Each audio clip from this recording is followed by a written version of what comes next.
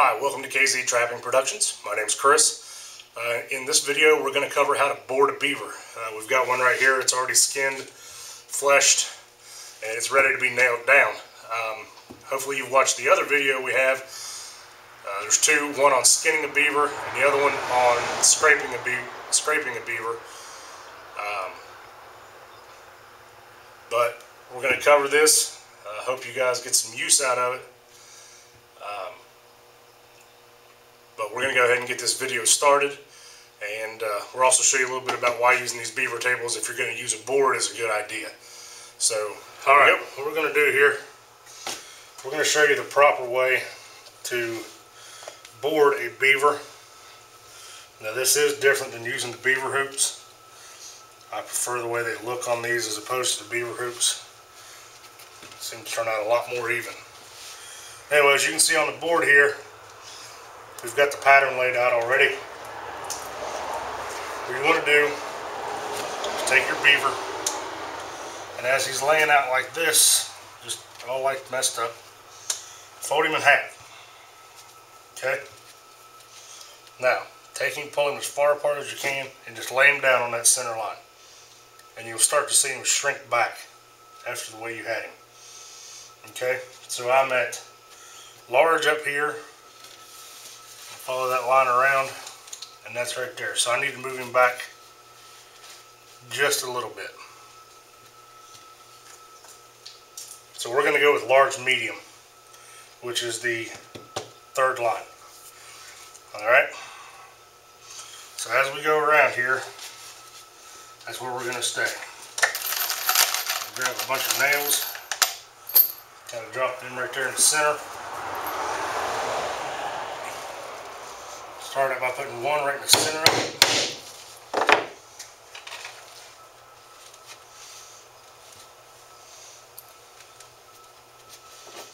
And another one in the center of it down here.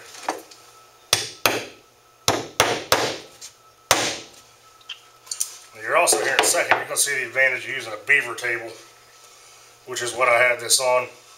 It's just a table that's cut out to allow this board that we're nailing the beaver to kind of sit down and recess and give it support.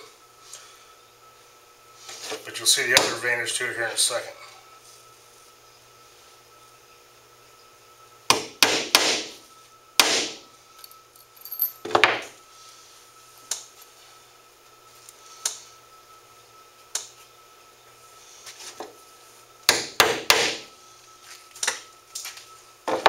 What's the difference up here between these two?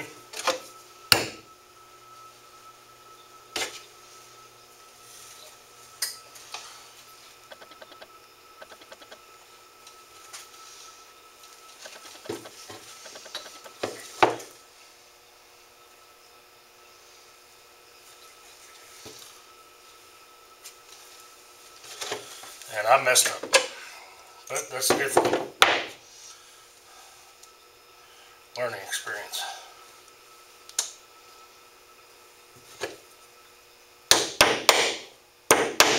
There we go. Alright. Again, we're going to pull this one out here to the correct line. Same thing down here. And all we're doing on this first go round is kind of splitting the difference.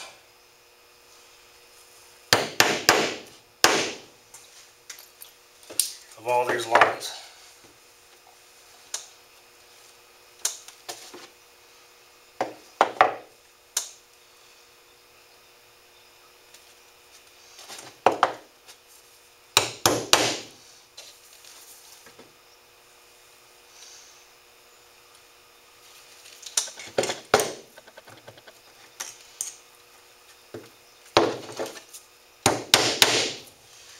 Mess that one up too. We're good down here on the bottom. Alright. It can get tricky like this, so just be patient. Mess it up a few times, it's no big deal. So we started here and here, here and here. Then we go here, here, here, and here by the legs. And And we're going to split the difference again.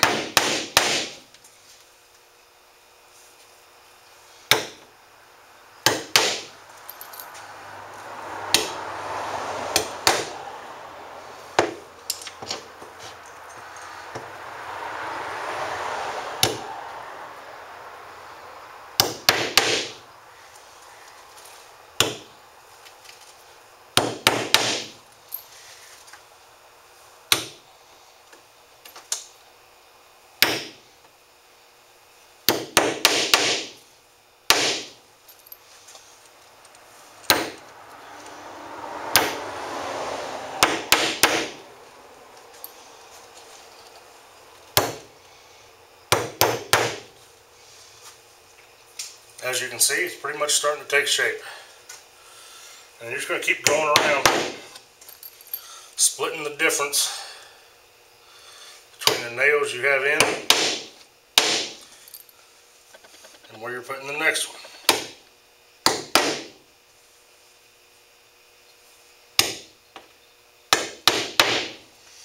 And you hear me, sometimes you will say, or you hear me tap it once and then move it.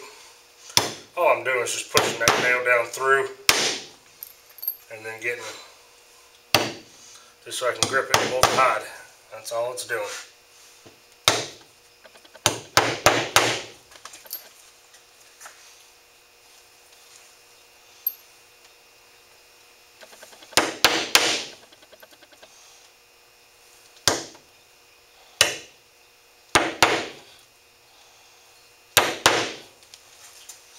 My recommendation on this is 6-penny nails.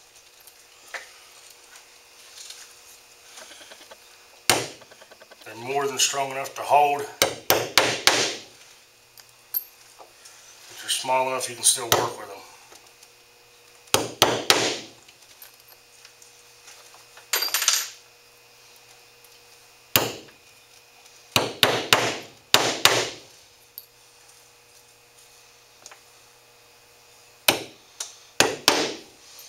Just go back around and fill in the rest of your gaps. I'm not a big guy by any means, but I have to force 2 fingers in between there and overlap them. So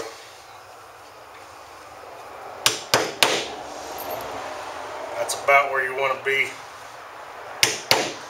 when you get to your final grouping of nails.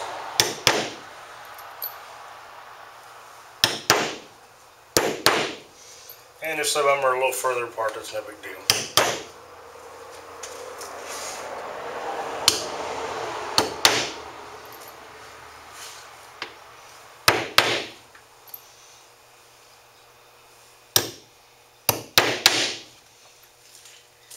Just so long as they're not significantly further apart.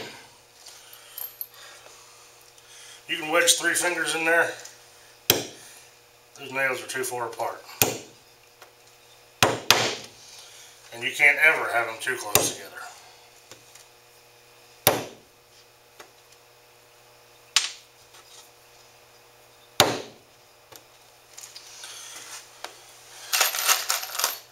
Alright, gotta switch sides here.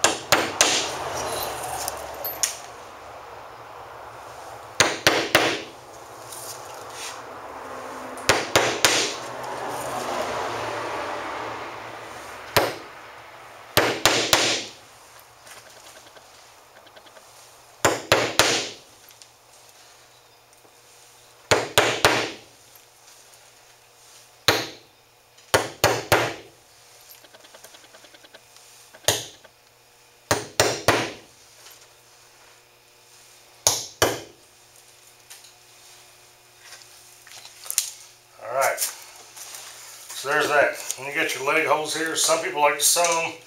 I just nail mine shut. What I'll do is just bring them in and kind of drive them at an angle. The back legs are big enough. I prefer to use four nails, that is. Doesn't take a whole lot of pressure to do it.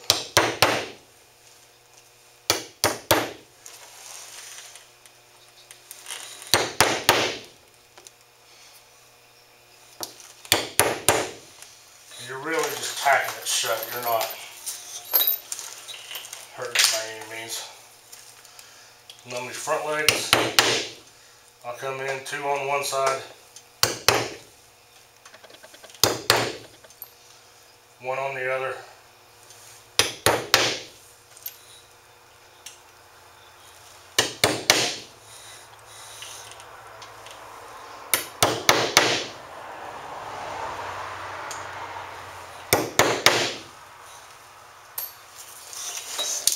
And there it is. It's boarded. And hopefully you can see it's a nice even pattern all the way around it. And make it look good and presentable for your buyer. Now the one thing I did want to show on these Beaver tables, when you're using them, if you're using boards, you want to get the most out of them. So the way this table is designed, it sits down in there and it's hollow underneath. So now I can flip this over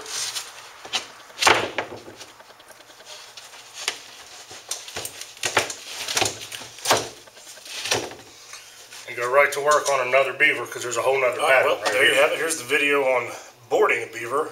It occurred to me about halfway through this one, the one still on the other side. But it occurred to me about halfway through it that I did not film the fleshing part, so we're going to have to do another video on that because I don't have any more Beavers that need flesh still. But anyway, again, thank you for watching the video. I hope you learned something from it. Doing them the right way will get you more money for your fur. So take the time, do it right, and hopefully this helps you earn a little bit bigger paycheck at the end of the year. Enjoy yourselves. Thanks for watching. If you like what you see, please subscribe to our channel, kztrappingproductions.com. And you guys take care. Have a good trapping season.